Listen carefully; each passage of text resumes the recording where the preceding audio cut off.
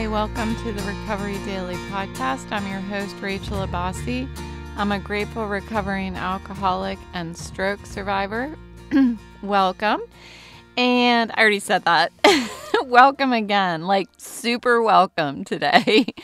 Okay, so before we get to the main topic of the podcast episode today, I wanted to introduce the listener challenge for March, and that is the Serenity Prayer Daily Reflection. So this is what we're going to do. This month, you are invited to recite the Serenity Prayer every day and reflect on your day with that in mind. Apply the Serenity Prayer to whatever circumstances, challenges, or joys that you have encountered that day. So, how do the prayer's themes of serenity, acceptance, courage, and wisdom manifest in your life on a daily basis? To aid in this exploration, I'm an overachiever. We all know that by now. So I will be offering 30 writing prompts, one each day at the beginning of the episode, designed to spark introspection and illuminate the various facets of your recovery, on a daily basis. These prompts are meant to encourage you to write about your feelings and identify moments of acceptance, recognize when you've summoned courage, and articulate what serenity means to you. So, good? That's what we're doing, the Serenity Prayer Daily Reflection. And what I'm hoping at the end of this month, this is what we're trying to do. We're trying to build a habit. When I first got into sobriety, this is something that I had in front of me all the time. I put it all around me, and I just kept repeating it and I needed to repeat it to myself constantly. So I am trying to encourage that in you as well. So that's what we're going to do. So today, your writing prompt is the following. How did reciting the Serenity Prayer today change your perspective on a challenging situation? So you can either wake up and recite the Serenity Prayer. You can do it when you're in the bathroom. You can write it, with some lipstick on your mirror, however you choose to do it. You just want to read it thoughtfully at least once during the day and then journal. Doesn't have to be a long journal entry or anything, but just jot down how reciting the Serenity Prayer today changed your perspective on a challenging situation. That's it. Easy enough and very, very worth doing. So I'm looking forward to hearing how this new challenge affects your mindset. Okay, so today I'm going to be extending a bit more on the Vestibular Conference that I'm attending. So today there was a presentation that was focused on vestibular migraine, PPPD, which they also call triple PD, and Central Vestibular Disorders. The Virtual Vestibular Conference is called Life Rebalanced Live 2024. So I'm going to do this a little differently. Usually I spend a lot of time throughout the day writing out my script. I have notes that I take and then I write out the script. today I didn't write out the script. I just have all my notes. So we'll see if I'm all over the place or not. Bear with me. Maybe this will be a whole new way of doing the episode. I have a feeling I'm going to say a lot more. I just did. That's why I write my script out. So I apologize in advance if my ums drive you crazy. Here we go. So this is what I've learned today. It was so educational.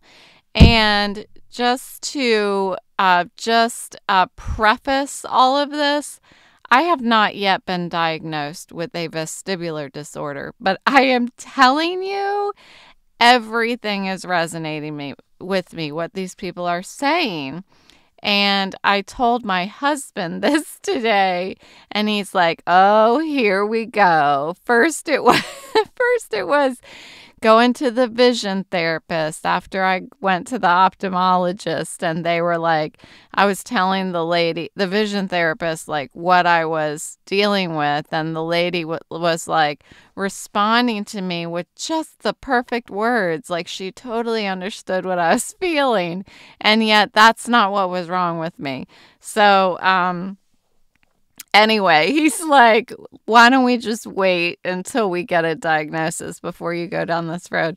But regardless, I'm learning a lot about vestibular disorders, and I want to share that knowledge. It's not going to do anyone any, good if I'm just sitting here keeping all of this fantastic information to myself. So I wanted to share it. So your vestibular system is your balance system. And there are two types, I guess, of vestibular disorders, two flavors, if you will. There's a central vestibular disorder and peripheral vestibular disorder. And one has to do with the organs in your ears. It's weird. I didn't know we had organs in our ears, but there's a whole bunch of tiny little organs in our ears. And the other is, deals with the components in your brain. So I'm going to be talking about the components in the brain. And this is, there's a little bit of self-diagnosis happening here, but it's fine. It's fine. I can do whatever I want. It's my podcast. So I'm just going to share with you my experience and how since you guys are keeping up with my recovery, this is real time, like when 8 months ago, and I didn't know what the hell was wrong with me, and now we're going in this direction of vestibular disorder. So it's really, I think, a demonstration of how difficult it is this all started with a stroke. This all started with a stroke. How difficult it is to go to like all these different specialists and have prescribed all these different medications, and yet nobody even knows what's wrong with me yet.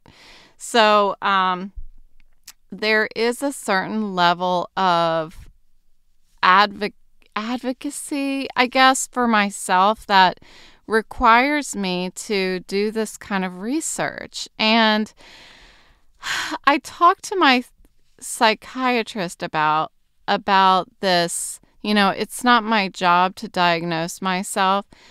It's not, but I think that there's a very gray line between how far I need to go to research the topic in order to get myself to the right specialist so that they can diagnose me. And I go all the way, I've gotten all the way to the point where all I need is a vestibular system examination, and then I'm done. I'm diagnosed. So laugh if you will, but that's what I've been having to do here. So okay, so what they were talking about are some of the symptoms that are correlated with central vestibular disorders.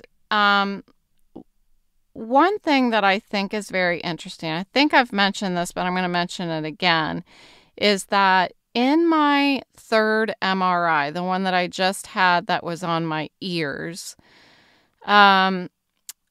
they did not see anything wrong with my hearing system. But they did note that I have severe TMJ. And another thing that they noted was that the infarcts, the mini strokes in the back in my cerebellum were more, quote unquote, conspicuous than they were in the previous MRI. So I've had 3 MRIs.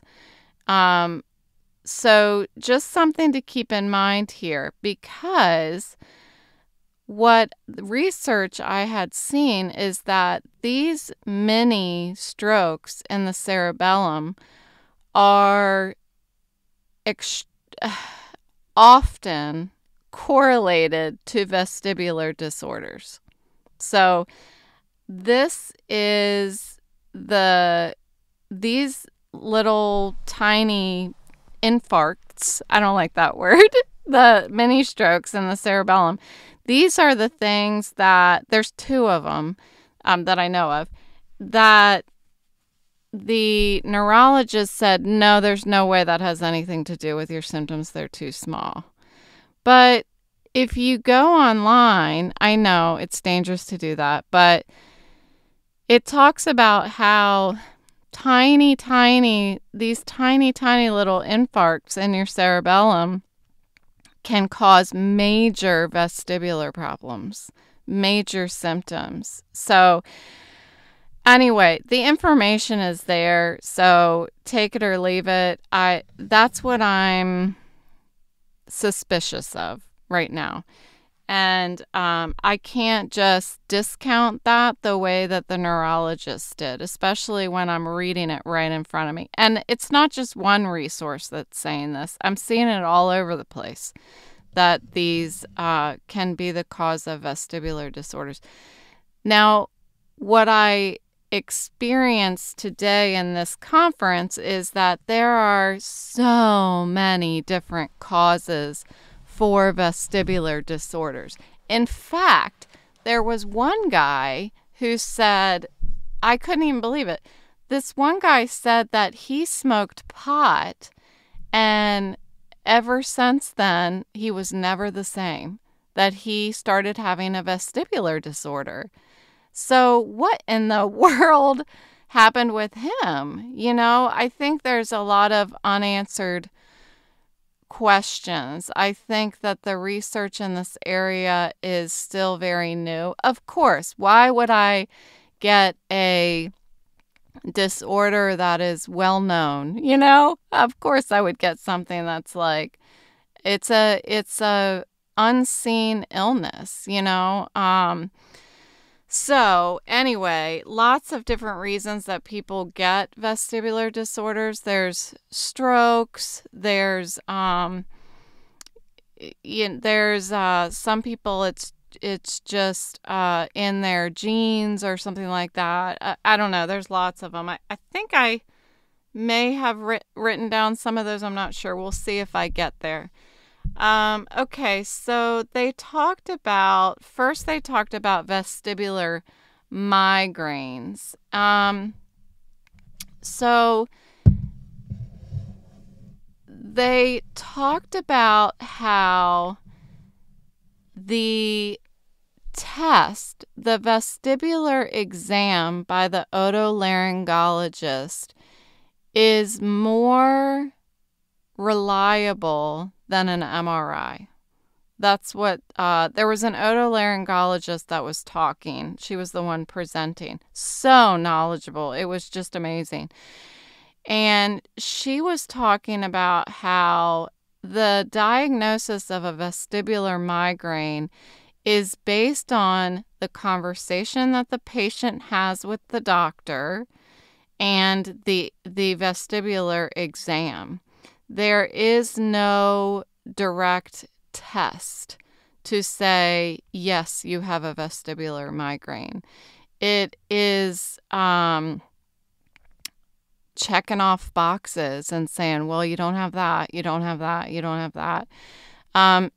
But she said that they trust the exam more than they trust an MRI. So I thought that was interesting as well, because we're talking about this MRI and the mini strokes in my cerebellum. So I'll talk more about vestibular migraines and some of the symptoms that people shared, or that so it started out from noon to 1. There was a doctor that presented, and then from 1 to 2, there were several patients that shared about their experience. And I love people telling their story. So I'll talk more about what happened, what they shared with the symptoms and such. But another piece of this that they shared is PPPD. And at the moment, I can't remember what that stands for, but I will see if I can find it in my notes. And let's see. Oh, it's called persistent postural perceptual dizziness. So if you break down those words, what does that mean, right? Persistent means it happens all the time. Postural means it happens more when you're standing up or moving. Perceptual, I think it means you're creating something that isn't really there, meaning you're seeing movement, but it's not really happening. And dizziness. So, it's not exactly just movement. Some people have rocking, some people have floating, all kinds of different, some people have jiggling. So whatever their perception is of what they see. And it lasts more than 90 days and are exacerbated, by positions such as sitting upright, standing, or walking, and being visually complex, like environments, like the grocery store. Lots of people say the grocery store is hard for them, and that kind of thing. Like New York City streets would be terrible. There are folks that talked about flying, like traveling is really difficult. So there's a lady who talked about asking for, like, she requests the wheelchair service in airports because it's so difficult for her to, I guess, visually ingest her environment in an airport. So she gets wheeled there and keeps her eyes closed. So that sounds like something that I would need to do. So testing and imaging for this are unremarkable, meaning there aren't, like I said, MRIs aren't really going to show what is going on in there. And so the treatment is usually cognitive behavioral therapy, physical therapy. There's also medications that folks were talking about, like anti-anxiety depression medication, which I think is because it brings down your blood pressure. And I think that anxiety, a lot of people were talking about how anxiety and stress exacerbate the problems too. So, anyway, that's kind of a summary of what that is. Folks, so some of the symptoms people were also talking about is this extra sensitivity to sound.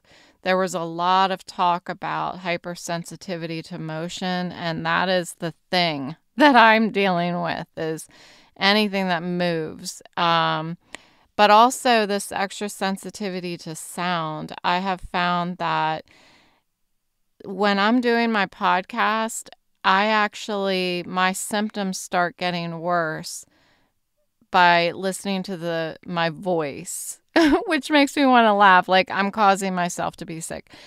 But just having conversations with somebody, my symptoms will start to increase as I'm talking.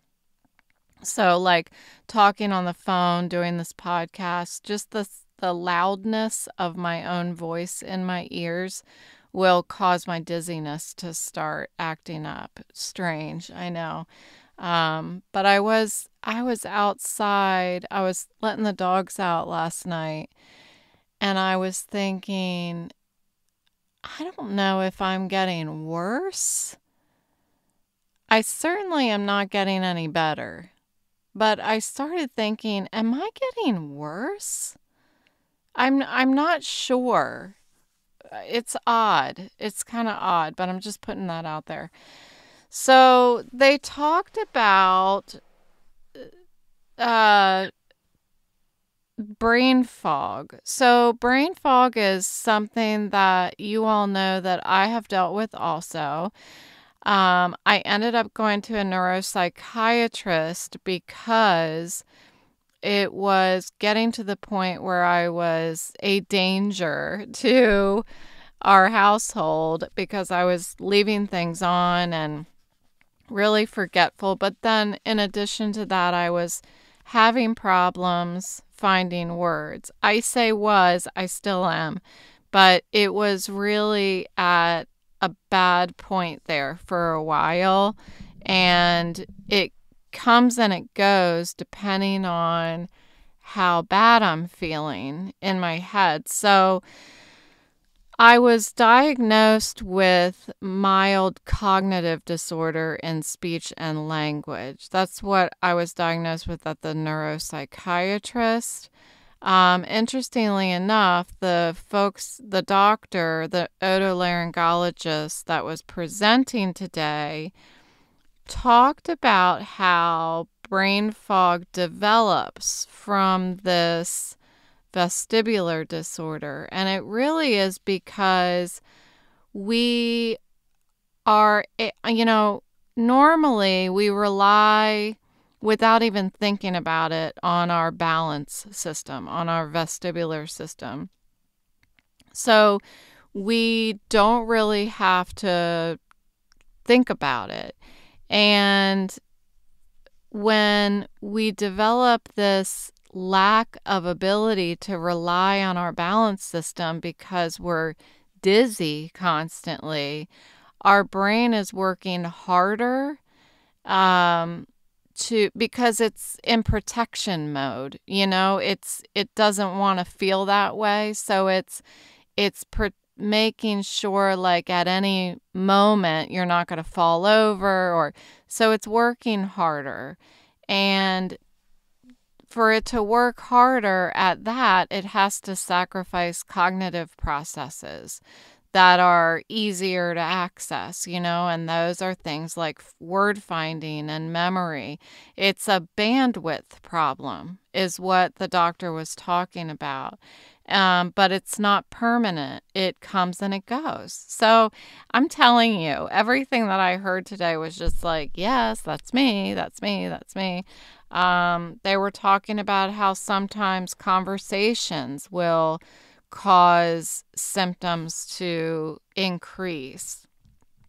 And they were talking about patterns and lights. And I've mentioned before, like when I'm looking out a window that has blinds on it, I think I talked about this yesterday because I couldn't think of the word blinds, it will be really difficult for me to look at it, and it hurts my head and makes me feel this dizzy feeling. And because it's a pattern, a light and dark pattern. I've also been in like a coffee shop that has like striped wallpaper or painting on the wall. Oh, it's terrible. I can't look at repeated patterns like that. It straight up makes me want to vomit. Like, it's really terrible. It's unbelievable to hear myself say that, but that's what it feels like. And things like getting excited. So I talked about the stress and the anxiety that can exacerbate the problem. Well, that's also positive stress. You know, we have negative stress. That's the one we talk about all the time. But there's this positive when we get really excited. And I remember when, I guess it was probably about 6 to 8 months ago when this all started, when people would start coming over to see me, I would get really excited and it would make my symptoms worse. So that's the same thing. And they were talking about that. They were talking about the fatigue, and that's both physical fatigue because everything, your brain is working so much harder to do everything, and psychiatric fatigue. And I just wrote down hot flashes because I'm telling you, I have a hot flash like every freaking 5 minutes, it feels like. So the doctor talked about how this vestibular dysfunction is a chronic medical condition. And when somebody comes in, gets diagnosed, and then begins treatment, their goal is to reduce symptoms by 50%. That's what I heard. That is like, of course they aim to do more, but that is the goal. That is what success looks like, is what it sounded like the doctor said. And she said like, it's about 6 to 8 months of this therapy, like vestibular therapy, that, about 6 to 8 months where they can achieve about a 50% reduction in symptoms. So I have not, I started doing that vision therapy, but it just didn't seem right. I wasn't satisfied that I was accurately diagnosed, and that's why I stopped doing it. I have no idea really what this cognitive, behavioral, and physical therapy, vestibular therapy, is like, but I will look into that a little more to find out. But once the doctor was done talking, there were a few patients that came on and were talking about their experience. So one was the guy who got it after he smoked pot. And then another young woman, she had migraines her whole life and then developed a vestibular disorder. So I'm not quite sure. She did say something particular happened, but I can't remember what it was. So they were talking about what are the different treatments that they have tried over the years. And prior to being diagnosed with a vestibular disorder, with vestibular migraine and PPPD, those are the ones that I'm mostly focused on here because they are the ones that I identify with. But they talked about prior to being diagnosed, which it took them at least 2 years to be diagnosed, at least, by going to multiple doctors, just like I did so far. Neurologist, ophthalmologist, neuro-ophthalmologist, optometrist, psychiatrist, all of these things. So same thing. It seems like I'm on the same path.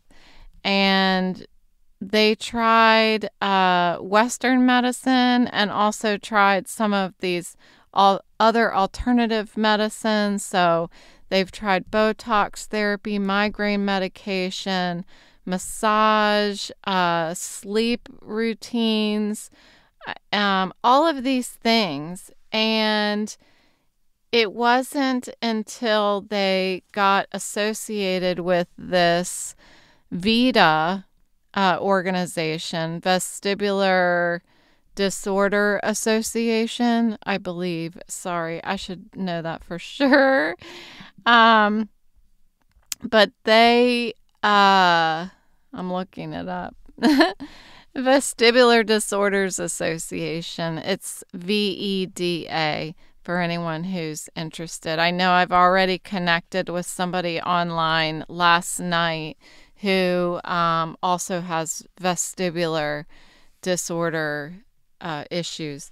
So anyway, they got connected with this VIDA organization and were finally put in touch with the correct clinicians that could provide a diagnosis, an accurate diagnosis, and then start working towards therapy and combination. One guy said he takes like a combination of 3 different medications in order to be able to work 5 hours a day. Honestly, in my situation, I can't even fathom working. Like, I can't even imagine these people are working under this condition. So, there's people that I've connected with, or I haven't connected with them, but I've read some messages on the community forum about people who are just in the process of recognizing, I guess, acknowledging that they cannot keep working. And it sounds like that is normal, that people try as hard as they can to keep working until they just can't do it anymore. And that's what I did. I mean, I didn't know that this is what was wrong with me. And again, I still don't know if this is what's wrong with me. But I did that whole denial thing. I just kept pushing until I couldn't push anymore. There was another lady who was a patient, is a patient, and she was wearing some red glasses, and those were called TheraSpecs, TheraSpecs.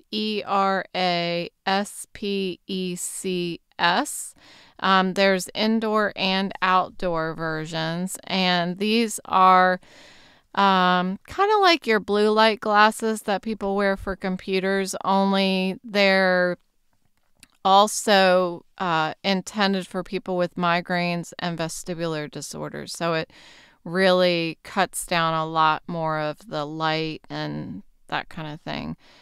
They're a little more expensive. I looked them up online. They're like $100 to $150 per pair. So I'm going to actually wait and see if this is what's wrong with me just before I start forking out any money. She also mentioned using walking poles. I don't ever expose myself to that much walking that I'm actually going to fall over. I don't feel like that's very healthy. So I don't think that walking poles is a necessity to me. But also wheelchair assistance. It seems like these people are pushing themselves through life. They must be miserable. I just can't even imagine. So on that note, this man, I really appreciated his honesty because he was talking about how I feel. And that is that sometimes, and I'm sure everybody can relate to this, no matter what is going on in your life, sometimes you just want to articulate how hard life is for you. Right? That really resonated with me. Not necessarily, well, when I first got sober, I started receiving my chip, my 30-day chip, my 2-month chip, and we receive them until we're a year sober. And then you get a chip for 18 months, and then you get a chip every year. And receiving that chip was like a big deal. It was like acknowledgement that, yes, life is hard for you, Rachel, and you've done it. You've achieved it. Keep going. Well done. And then after a while, the chip is not necessary every month. It's something that I understand that I'm living like a normal person now. Not normal people don't get a chip every time they finish a month, But in the beginning, it was so important to me. I needed acknowledgement for how hard I was working. That's what it was like for me. And I can imagine when this guy said this, I thought, he needs a chip. He needs a chip. He needs somebody to tell him, I know life is hard for you and you're working really hard, but well done. You're doing it. That's what I heard in his voice. So he said over time he's learned to suppress the need to perform his suffering. And instead of letting the self-pity or the need to perform that suffering keep spiraling out of control, he just acknowledges it and moves forward. So he has found that now the most helpful thing for him is to articulate his boundaries to others. So instead of like just doing, knowing that he's gonna suffer, but doing it anyway, which who does that sound like? Now he articulates his boundaries to others.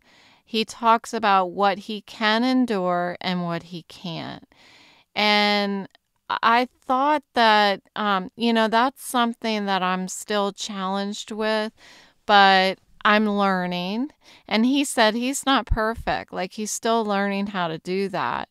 But he said he has 2 sons. He said his sons now are even aware of what he can endure and what he can't. So if they have an activity that is in a place that has a lot of complex visual and sound stimuli, he can't go. That he's going to have somebody else drive them to the place.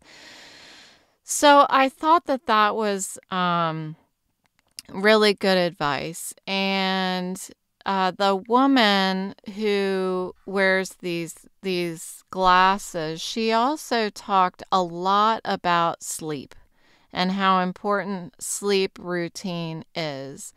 Having less shame about limitations. They talked about being consistent. Once you're learning your own boundaries, being consistent and sticking to them, So I think there's a lot of self-love. That requires a lot of self-love to be like, nope, you can't do it. Like, if you were a child, how would you take care of yourself? You would not push the boundaries as much as you do with yourself. So, another thing that they talked about was how everyone has advice. And I thought that was funny. I actually laughed out loud, even though nobody could hear me. They were talking about how people are like, you're dizzy? Are you getting enough sugar in your body? Like, are you eating enough? Maybe you need to drink less caffeine. Are you drinking enough water? And these people are like, you have no idea. Like, you don't understand it. It doesn't have anything to do with what I'm eating or anything like that. Like, it's something in my brain. And man, I can identify with that 100%. I have had so many people tell me about these different recommendations for what to do. And I keep saying, no, not yet. I'm not doing that yet. I need to get diagnosed before I try to cover up the symptoms. I need to find out what is actually wrong with me. And I'm telling you, it's not something as simple as what I'm eating or what I'm drinking. Now, there are things that I may drink or eat that exacerbate the problem, and that I'm trying to keep under control. But also the sleep thing is important as well. So they talked about having gratitude for the growth that they've had due to their vestibular dysfunction. I thought that was interesting. They talked about having a flexible schedule, so not planning too much, and that allows you to make sure that you can change your agenda for the day based on how you feel. Now, some people who are trying to push through all of this and not, aren't able to listen to their bodies because they're just still working full time and stuff like that. They don't have the flexibility. So I do, thank God. Let's see. They talked about how challenging it is to explain what is wrong with you, like saying words like being dizzy or that kind of thing. It's such a different feeling and different symptoms that you're experiencing. It's so hard to explain it to somebody. So I could really identify with that issue as well. So these were the pieces of advice that they closed out the session with. Number one, don't correlate a doctor's certainty with the absolute of your future. Meaning, if the doctor says, I know exactly what's wrong and I've got a cure for you, that might not necessarily be true. And then on the other end of the spectrum, if the doctor says, you're not going to improve, you're going to deal with this for the rest of your life, that also might not be the case. You could be experiencing 50% less of your symptoms or something. So be your own advocate and travel to meet specialists if necessary, was what I heard. Another recommendation, don't underestimate the loneliness and isolation affiliated with chronic illness, right? That's something that I've been suffering with quite a bit. And number 3, this is kind of affiliated with the first one. Keep advocating for yourself and seeking quality of life. And another thing that I heard was that this woman, this is how she closed it out. She said, I got to the point where I felt like doctors didn't even care. And acted like I'm not even worth saving. Like my life isn't worth improving or getting better. Like she just would get so angry. And she said that it ended up fueling her determination And she said, I just want anybody to know that has a vestibular disorder that you're worth it. Invest in your own self-love, and it's tough, but you will emerge from your dark place. I thought it was interesting that she said that in the very end. I'm always talking about my dark place, right? So there you have it. She was talking directly to me, folks. Thank you so much for listening, and I will talk to you tomorrow.